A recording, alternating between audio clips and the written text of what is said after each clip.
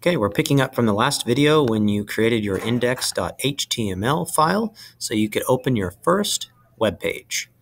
For this video, we're going to reduce some of the code that we have here so we can add some structure to this web page. I'm going to delete the h6 and h3 tags, and we're going to work just with header 1. And inside of the header 1, I'm going to type in ancient Mesopotamia as an example for one of the websites that Mr. Spence's class is doing and your class might be doing as well. Or you might be doing another topic of study. But ancient Mesopotamia. And now that I've made a change, I can click Control S and that circle will turn to an X. That means that we are saved. It would be safe to leave and our changes have been saved. Now, we want to give some structure to our web page, and I can go back and refresh this page. So we now see my changes, ancient Mesopotamia. Inside of the styles.css page file, we are going to add some structure, and that structure is going to be a first background, and that background is within the body. So we're going to create a starting tag here called body with a curly braces. And that is right next to the letter P. You have to hit Shift, and then that button will create a curly bracer. When you push Enter, it makes a closing curly bracer. You're going to type in background dash color, a colon, and the example we did in class was sea green. Pay close attention to spelling, otherwise it's not going to know what you are talking about. So pay close attention to spelling, have it match what I have here on my screen. You could also type in blue or red, and notice that the word changes to green, which means that it recognizes what you've typed as a color. If you typed in something like brick red, it doesn't know what that means. There are other versions of red, but you have to know which colors work, and you can do a Google search for that. But I'm going to do sea green. Click Save. So what we've said is, hey, there is this thing called the body, and we want the background color of the body, which is what you see on a web page, to be sea green. We want the background to be sea green. But in order for our index.html file to find this information, we need to link these two together. And we do that inside of the index.html file and inside of what's called a head tag. So there are a lot of things popping up on the screen now. It's important to always look at the things that you see and recognize what you know as working, and then stay organized. So I know the body works. I know ancient Mesopotamia displayed as my header. Yes, my header. Now, I've created this new tag called head. It's got a closing head tag. If I push enter, I can move things down so I have some room.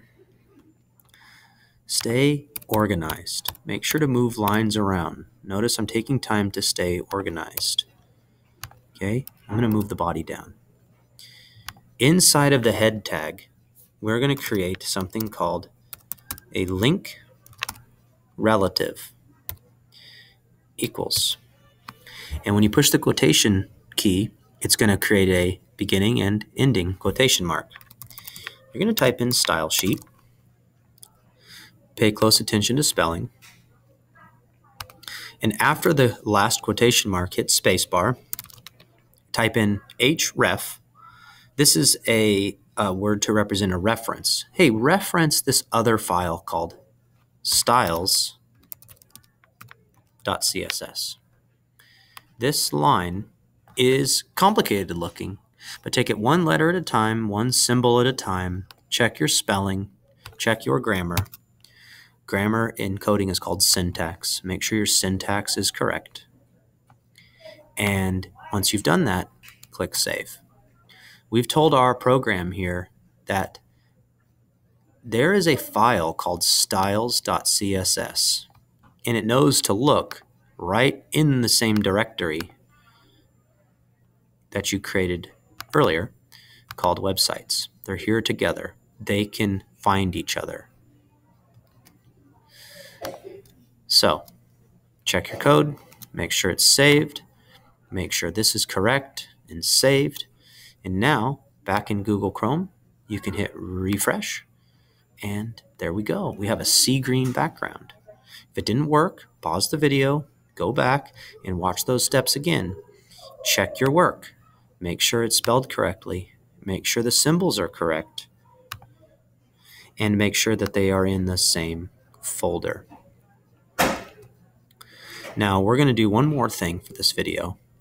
I want to see my title, Ancient Mesopotamia, displayed in the center of the screen. The title is the biggest, it's at the top, it's in the center. So inside of my styles page, I'm going to make a new line of code here, which is H1, curly bracer, opening curly bracer, and hit enter. We're going to say that anything that is an H1 tag, we want to be centered on the page. And we do that with text align, text dash align. Make sure you're spelling everything correctly. Everything has to be exact. You have to be very precise. Colon. And then you can type in center. And click Control S to save. Or you can go to File, Save. So we said any header 1 tag, put it in the center. Align it in the center. Here's our H1 tag. Closing H1 tag. We want that centered.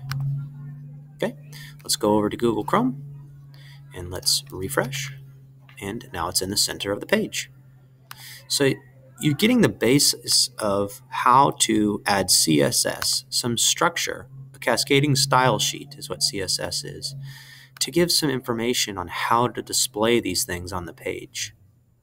This is kind of what to display and what it or where it should go. And this is how to add large amounts of changes in structure to similar tags. You'll see more in another video. Good luck. Pause and go back and rewatch the video to make sure you get it all working how you want it. You could play with the color. You could change this to something like blue. Make sure to save it. Go back, refresh. It's blue. You could change it to, how about red? Save. Refresh. And it's red. I'm going to go back to sea green. Save. I'm quickly saving with Control S. Remember, we'll learn those shortcuts. And refresh. It's Control R, or you can hit the little swirly, and so on. Good luck out there. Have fun. Take it line by line.